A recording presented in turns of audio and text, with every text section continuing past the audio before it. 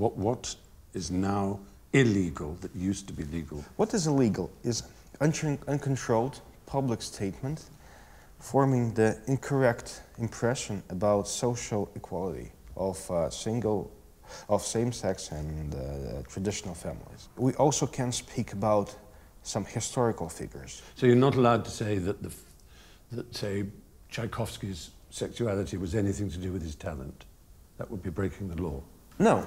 Even if the fact that Tchaikovsky was unhappy about being gay, and it gave him the conflict that is in his music. It's a crime to tell kids that only this way of living made him so talented. Nobody would say that. But what they might say, Deputy, they might say is, look, you're 15, 16-year-old, you're being bullied, but don't worry, there were some great men who achieved great things who had the same sexuality as you. We would be quite unhappy in case some inadequate individual would invade kindergarten trying to explain to minors that they should identify their sexual identity.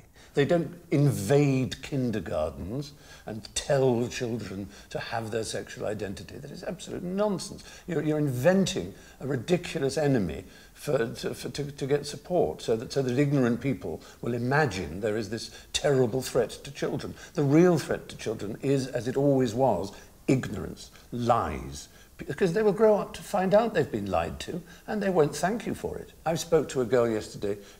They tried to rape her to cure her of her homosexuality. She goes to the police as soon as they find she's a lesbian. Go away.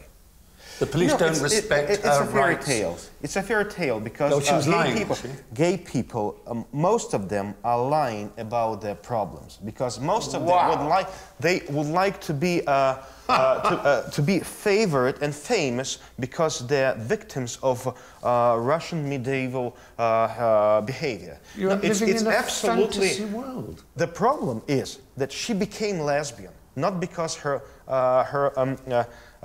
genetic defect, not because her mutation. Look, you really ought to stop because you're making a great fool of yourself on camera. This is going to be shown around the world, and if people hear you speaking like this, they're going to think so little of Russia.